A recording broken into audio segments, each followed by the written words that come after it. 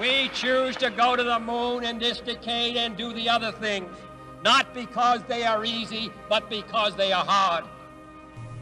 10, 9, 8, 7, 6, 5, 4, 3, 2, 1, 0. All engine running.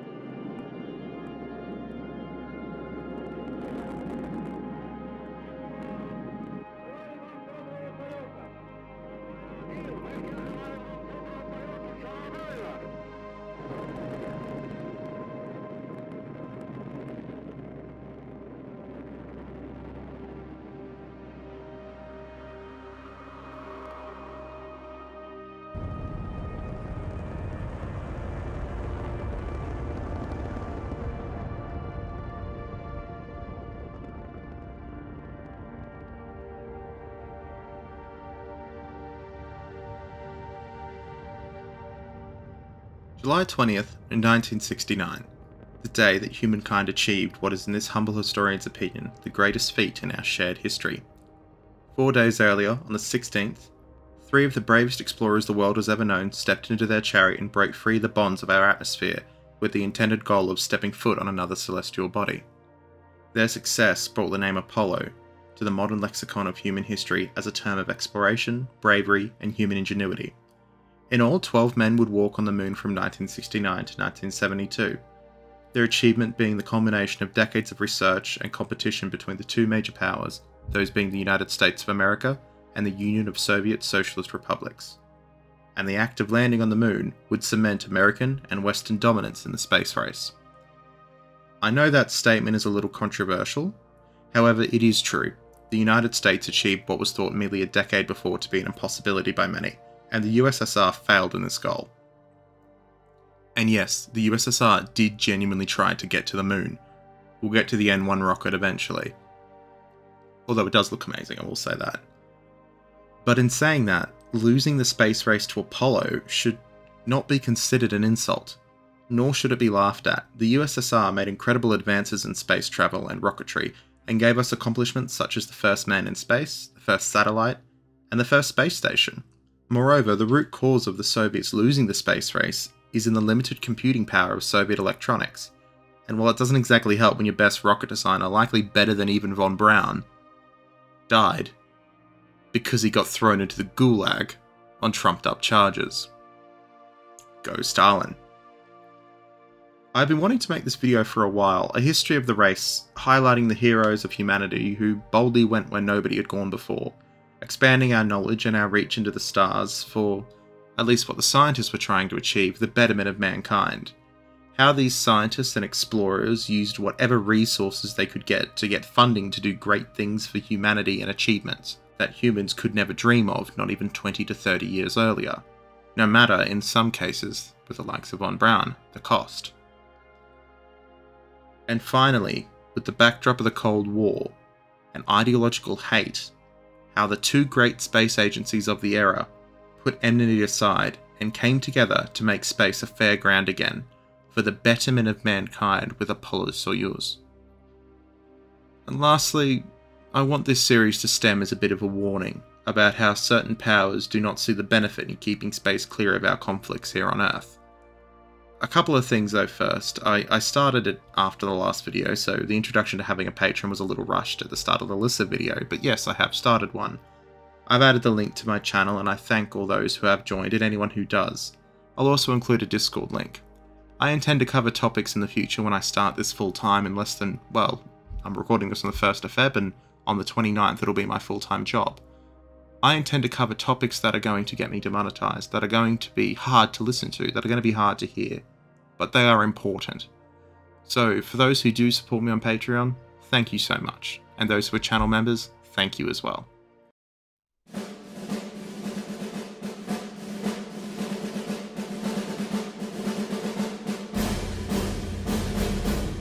The space race truly began before the Second World War, its origins being experimental liquid-fueled rockets in the United States, the Soviet Union, and Nazi Germany, and around the world.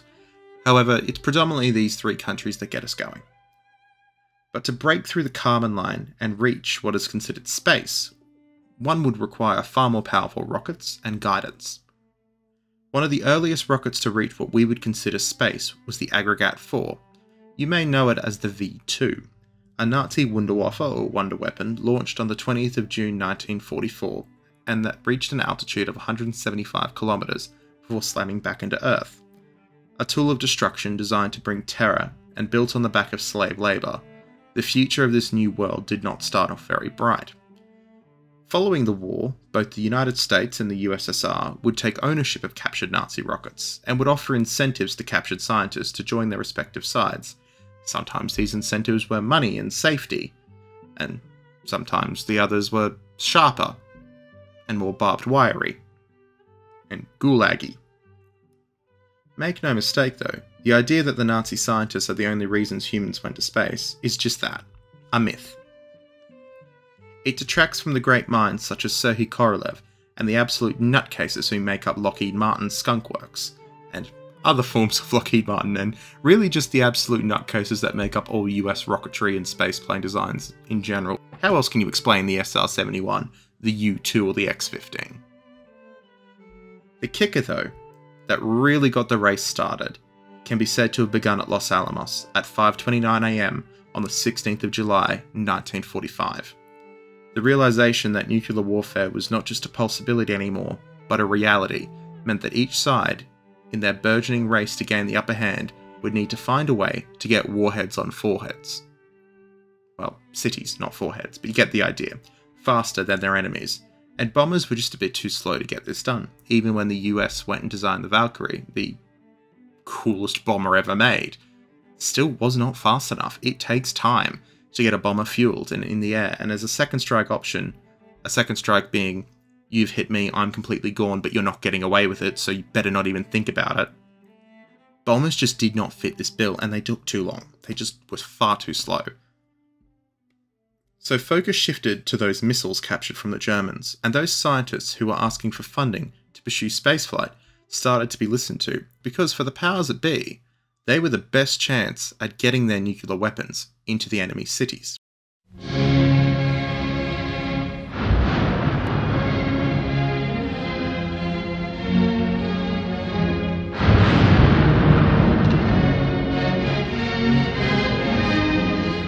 The Soviet Union first started developing artillery-based rockets in 1921, following the establishment of a small research laboratory known as the Gas Dynamics Lab in English. The idea was that this lab would begin to explore the possibility of solid-fuel rockets. The first test would begin in 1928, and further development would continue through the minds of Sergei Korolev, Friedrich Zander, Leonid Duskin, and Mikhail Tikhonov, with the first liquid-fueled rocket launching in 1933. After the successful test, the design bureaus in the USSR were streamlined into the Combined Reactives Scientific Research Institute. Yeah, they like their names, don't they? And the RP-318, the first rocket-powered aircraft, was built. Shortly thereafter, the team managed to bring out the RS-82 and the RS-132 missiles. You may have heard of them. They are the artist formerly known as Katyusha.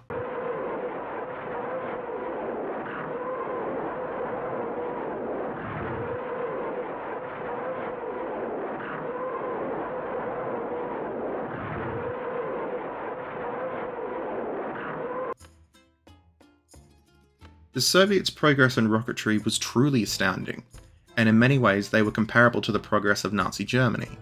However, this is the Soviet Union in the 1930s. You all know what's coming next, it's Stalin time. The Great Purge from 1936 to 1938 didn't just severely damage the Soviet rocket industry and study, it damn near killed it.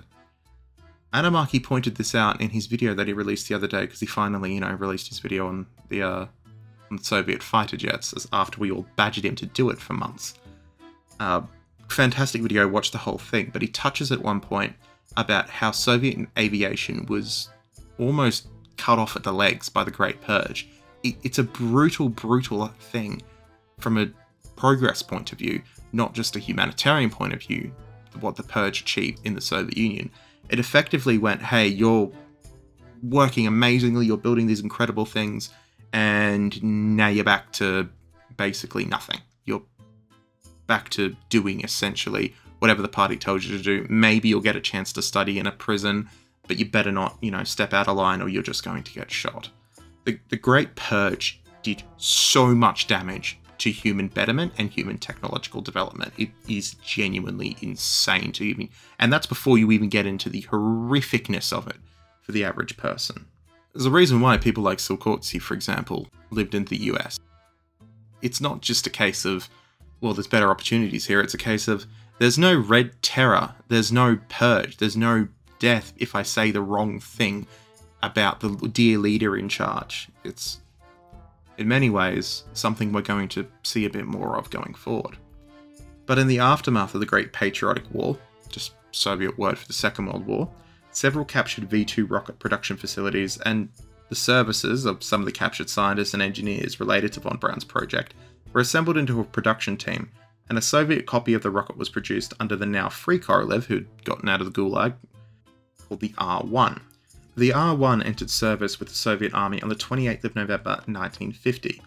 Valentin Glushko and Korolev would then begrudgingly, because they really did not like each other, work together with the captured German scientists on a successor, the R-2, which had a new engine designed by Glushko and a slightly longer body. The R-2 would have twice the range, and in time the R-5 Pobeda would be developed, and this is where things start to get really interesting. The R-5 was the world's first real ballistic missile. With its range of over 1,000 kilometers and being able to carry a 1 megaton thermonuclear warhead, 1955 signaled for the very first time the year that the Soviet Union could strike deep into Europe with nuclear missiles and weapons. Scientific testing, of course, would continue with the early R series. There were flights with dogs and other payloads, but the big project, beginning in 1953 and finally flying after the R-5, was the R-7 Semyorka. And this rocket would truly change everything. Upside, it's also one of the coolest looking rockets you will ever see. The R-7 flew on the 21st of August 1957, a distance of 6,000 kilometers, becoming the world's first intercontinental ballistic missile. 2 months later, the R-7, repurposed from her intended role as a missile, launched the first artificial satellite into orbit, Sputnik. The race was on.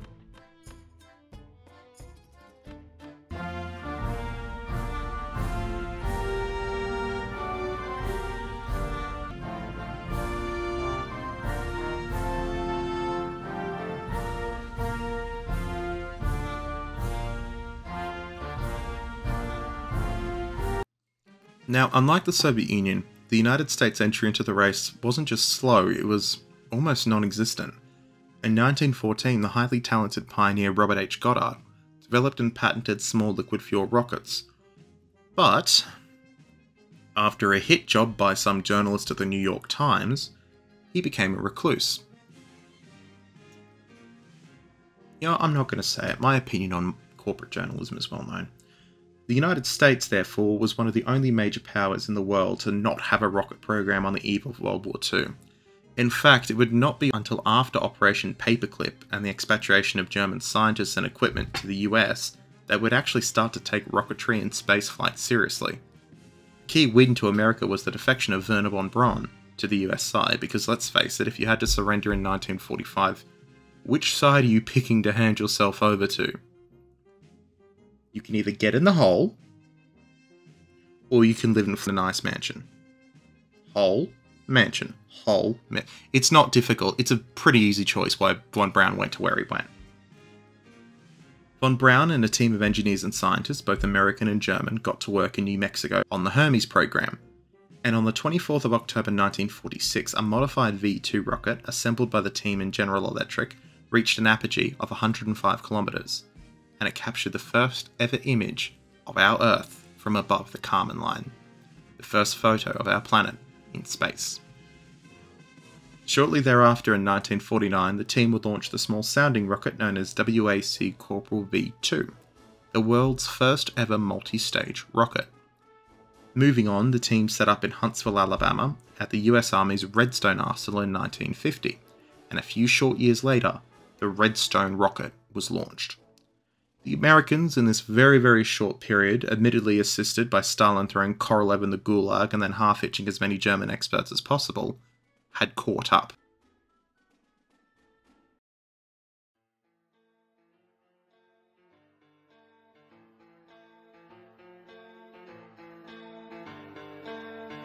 The space race is really a story of personalities. One of the most important personalities in the space race is Sergei Korolev. In 1955, when President Eisenhower's administration announced that it was the goal of the United States to launch small satellites into Earth's orbit by the 31st of December 1958, the Soviets, well, they wanted to win. They wanted to do that first. Shortly thereafter, at a function, a Soviet scientist would state that the USSR was intending on launching a satellite into space in the near future. Now, Korolev, born in Zhytomyr, Ukraine, to a Ukrainian mother and a Belarusian and Russian father, in many ways is the true father of the Soviet space program, and I really hope in future personally that his name is put next to von Braun in the collective knowledge for contributions to human spaceflight. The things Korolev achieved and the hell he went through to achieve them really do merit note.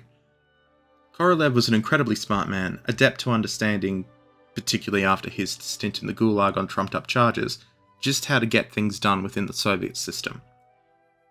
And in 1955, Korolev managed to get the Soviet Academy of Sciences on side, with a commission to beat the Americans to orbit. Many point to this as the true start to the space race, as the Council of Ministers of the Soviet Union would now begin to treat spaceflight as a top secret priority, and a high priority.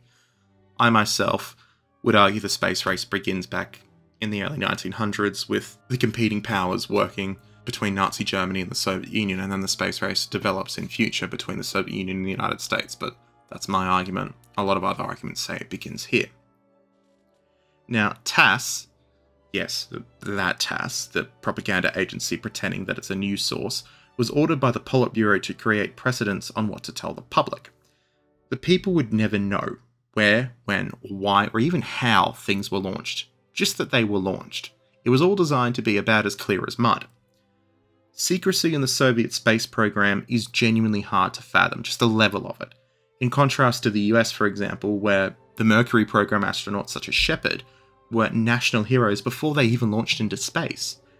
Soviet cosmonaut names would not be released until after they flew, details of missions themselves after they flew, and they were really few and far between even if they came out at all in terms of what they were actually doing.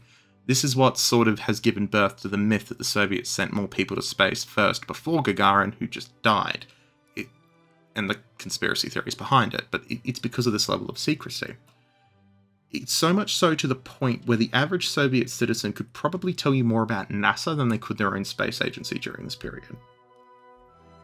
In 1956, Korolev found that von Braun had tested a Jupiter-C rocket, and it had been a failure.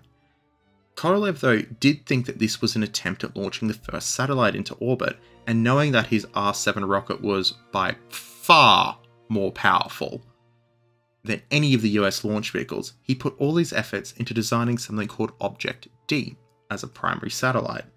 Object D would be a proper satellite with cameras, scientific equipment, and would weigh about 1,400 kilograms, all the works, essentially, that you could put into a satellite for the time period. But it was taking too long. In a rush to beat the Americans to orbit, Korolev contacted the Council of Ministers and proceeded to ask whether or not he could try something a bit simpler to get there first. And with that permission and consent, he built PS-1, a smaller, simpler satellite that only weighed 83.8 kilograms and held a simple radio transmitter and a couple of other bit of scientific tools. And thus, Sputnik was born. And for 22 days, the Soviet Union would cheer their propaganda victory, as the beeps from that little satellite could be heard around the globe, and it would spark a genuine panic in the Western world. The concern went so far as calling it a major defeat, and journalists, known for their level-headed takes at the best of times, called it a case of the Soviet Union conquering space. This was worsened when Project Vanguard failed its launch in 1957, and the press, being the press, dubbed it Flopnik or Stay Putnik. The Soviets went so far as to offer the US help under their program of assistance to backwards nations. Now, I rag on the Soviets a bit for some of the stupid things they've done, but that's absolutely hilarious.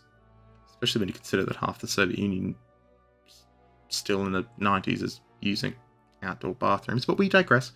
Privately, the US went to von Braun and his team working on Redstone and told him to speed the hell up.